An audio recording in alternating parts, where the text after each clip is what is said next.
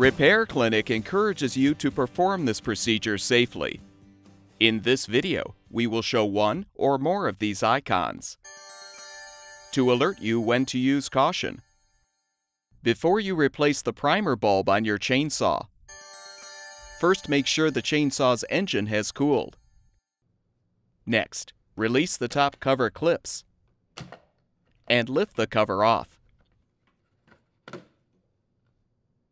Use a flathead screwdriver to depress the tabs to release the primer bulb assembly and pull the assembly out. Install the new primer bulb by transferring the first fuel supply tube from the long port on the old bulb to the long port on the new one.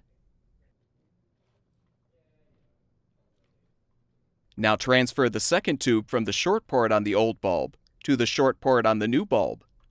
It's important to keep the tubes properly oriented.